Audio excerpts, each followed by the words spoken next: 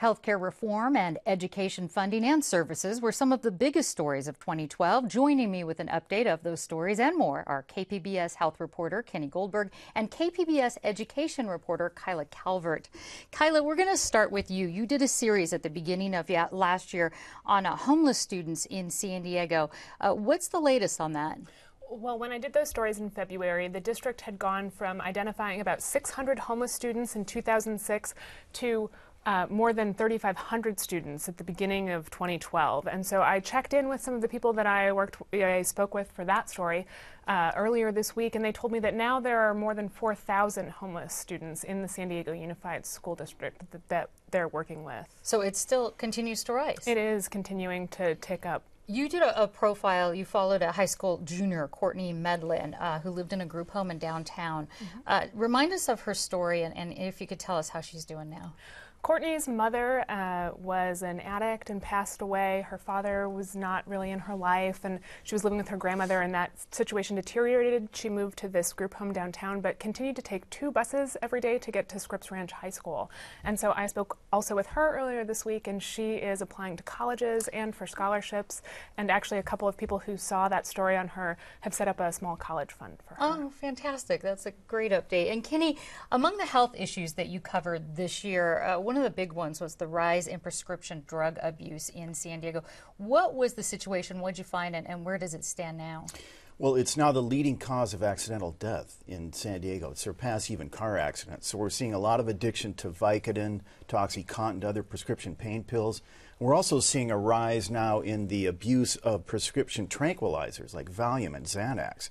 And so it's an enormous problem. In high schools, in San Diego high schools, 1 out of 5 kids say they've abused prescription drugs. So it's across all age groups. And that's not the only drug making a comeback. It seems that heroin is making a major comeback.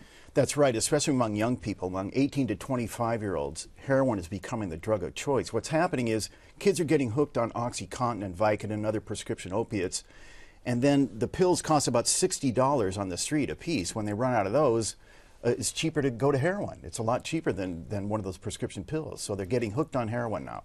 Once again, yeah, a big surge, you were saying. A very big surge. The number of kids in the 18 to 25-year-old age in treatment has tripled for heroin addiction. Wow.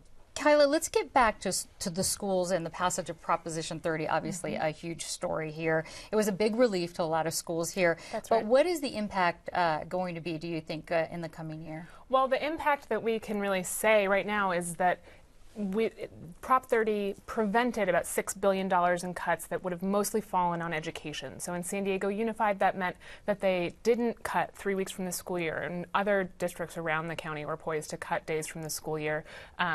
And so those cuts didn't happen. As to what happens next year going forward, that's not as clear. And so we have to wait and see what Governor Jerry Brown proposes in his proposed budget in January in terms of spending those new revenues. Yeah, so it's sort of plug the hole in the dike, but we're not quite sure where it goes from here. Exactly. Kenny, the biggest medical story of last year, of course, nationally that impacts us here, was the U.S. Supreme Court upholding the Affordable Care Act.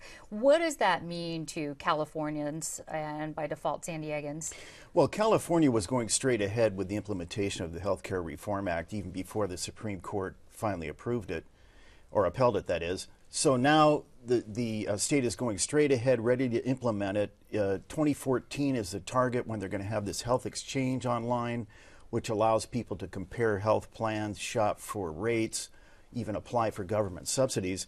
The national goal is to start those things by January 1st. California wants to introduce theirs by October.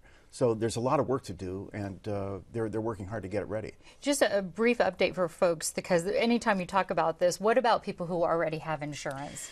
For people who already have insurance, especially people who have employer-provided insurance, really nothing changes. Their benefits are going to stay the same, but thanks to healthcare reform, they're able to insure their kids up to age 26, and they get certain preventive services like mammograms, pap smears, all that stuff for free. All right. Well, we are out of time. So KPBS reporter, thank you so much, Kyla Calvert and Kenny Goldberg. Thank you. Thank you.